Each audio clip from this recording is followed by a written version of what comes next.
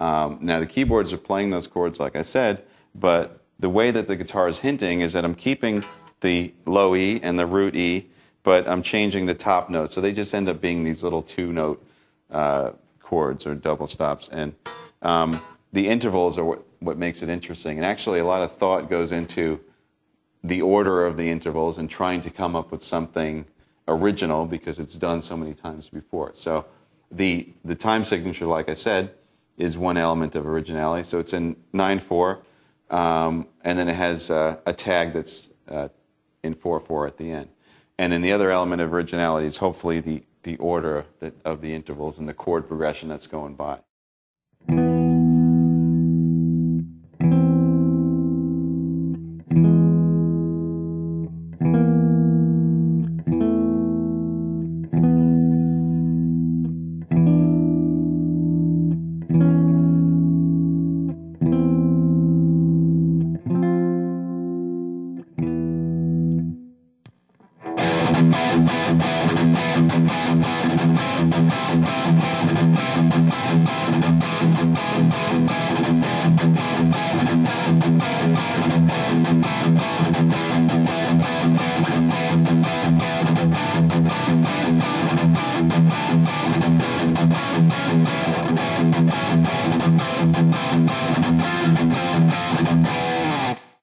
Basically what's happening is the chords that are going by are G to A,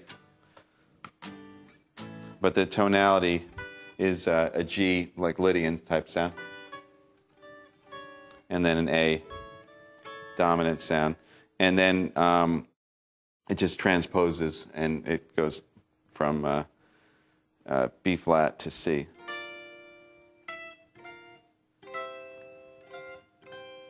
All right, so that's the movement that's going on.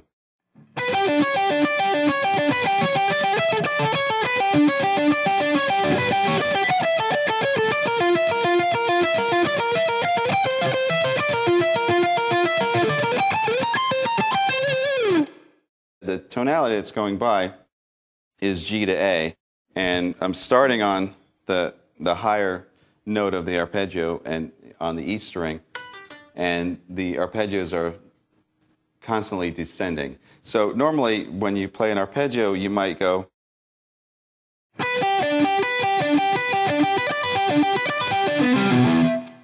ascend and descend, but the interesting thing is that there's a melody going by.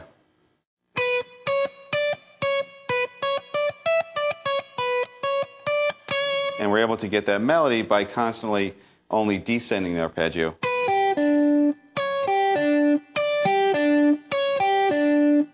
What I'm doing technique-wise that I wanted to show you is instead of using strict alternate picking, in order to get that melody to pop more, repeating a downstroke. So I'm going down, up, down, and then again down, up, down, down, up, down. So I'm repeating the downstroke as opposed to doing it strictly alternate. And that's what makes that top line stand out a little bit more.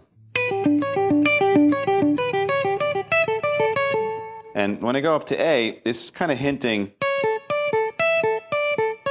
just sort of bouncing off A there. And then it's basically the same technique up on B flat. And there's a little bit of a tag that makes it more interesting technically. All right, so here it is slow.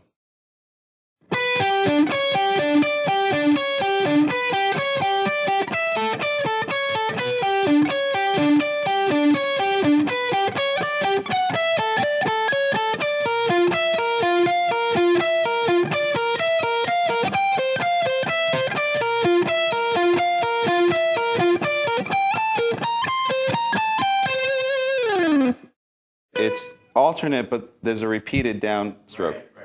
All right, so it's down, up, down, down, up, down, down, up, down, down, up, down. And then it's alternate from there.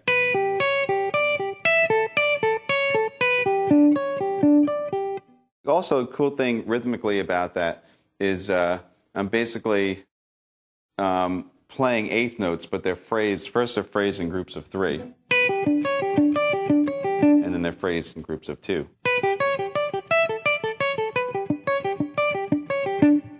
because the time that's going by is kind of a 6/8 type of feel.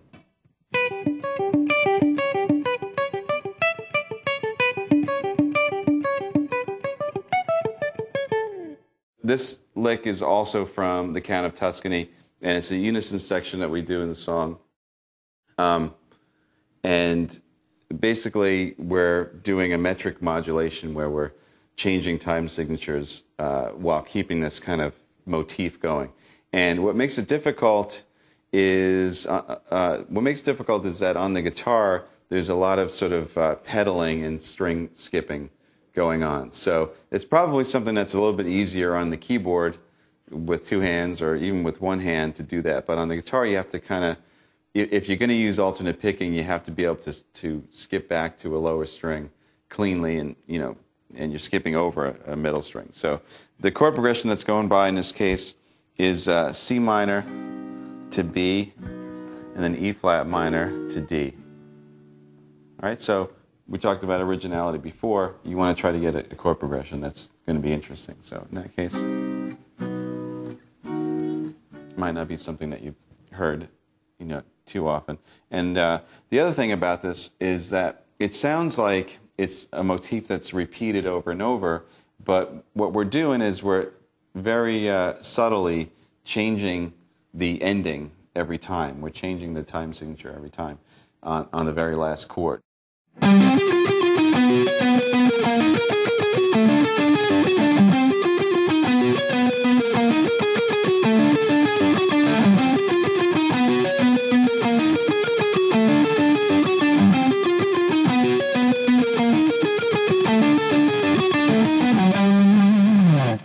The interesting thing about this is that we're using metric modulation, and the time signatures that are going by are as follows. And we'll just use the numbers to make it easy. So 7, 6, 7, 8, 7, 6, 7, 9. Then it repeats 7, 6, 7, 8, then 7, 6, 7, 12.